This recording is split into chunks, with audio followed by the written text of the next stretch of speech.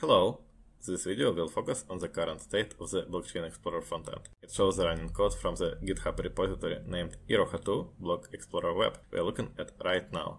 I intend to start with the frontend part, demonstrate how things are functioning visually, and to switch to the backend after that. Switching between the light and dark themes works nicely. The translations have to be updated after all the detail pages for blocks, transactions, assets, etc. are ready, because those will add a lot of new text to translate.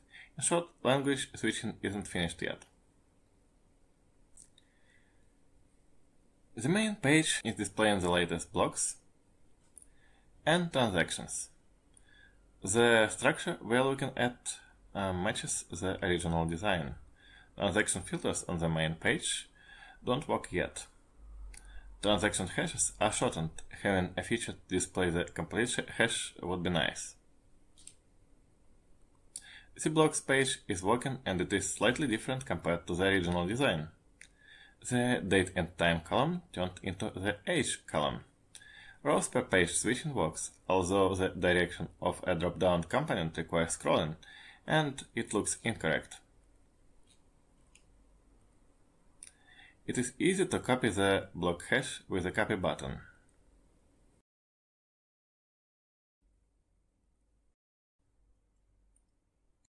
The assets page differs from the design, column-wise. The columns are changed. Price, 24-hour%, market cap, and holders are missing, while the column named total supply was renamed as the total one. The icons on the left are missing. Total values are working, and there is a new feature to display store-type assets that contain JSON through a number of keys recorded in such an asset.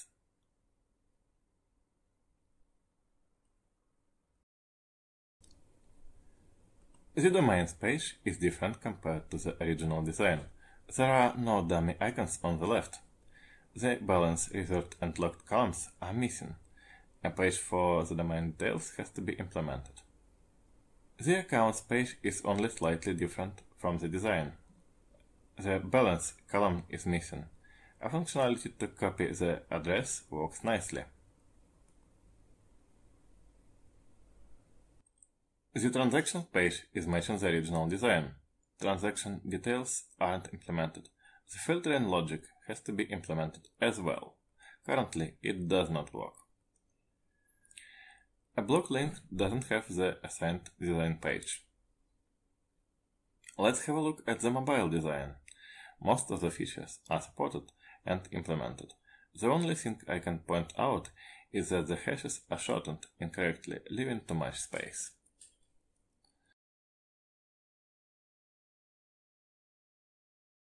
Now let us review the Blockchain Explorer backend.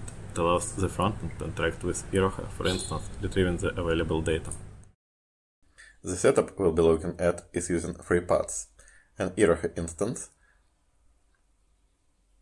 the Blockchain Explorer backend, and the Explorer frontend in development mode that is using a proxy to connect to the backend. It is configured using two files.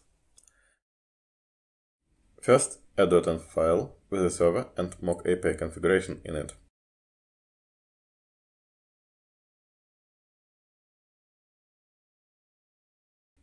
Second, a Vita configuration that sets up the proxy to the Blockchain Explorer backend.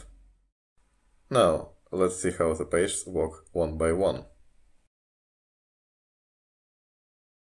The blocks page displays a single record and a single page for it. The assets page displays more pages in pagination and more predefined assets as well.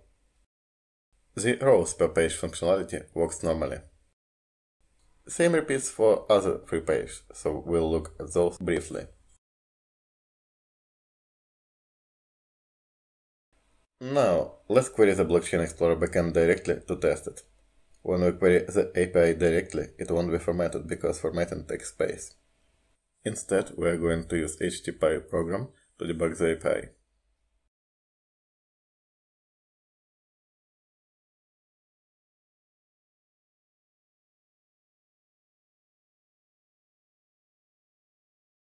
Let us continue with analyzing the account API route.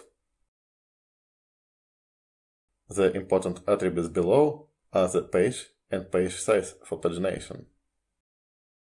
Each response will reflect the pagination data we've sent and contains the number of items.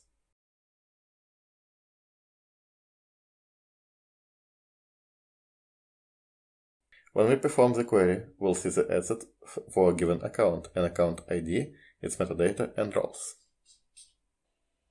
The pagination data is reflected in each of the main routes, so let's switch to the assets. Each asset record contains an account ID, a definition ID,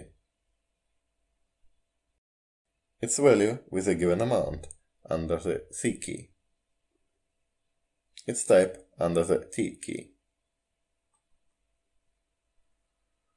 Let us continue with the domains route. Each domain contains the complete account definitions, the complete asset definitions,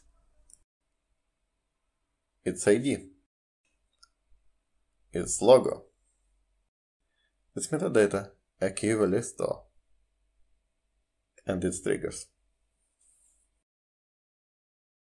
An individual transaction in the transactions route consists of the data with signatures and a commit marker.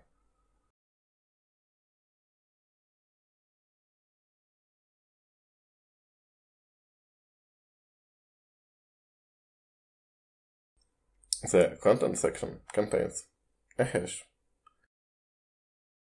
payload with its account,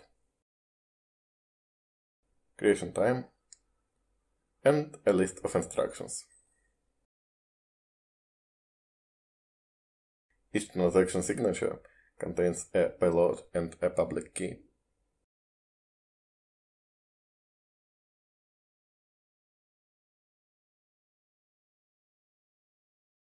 An individual block in the block's root contains a block hash key to identify the block, its height, the amount of rejected transactions, its timestamp, the amount of transactions in that block.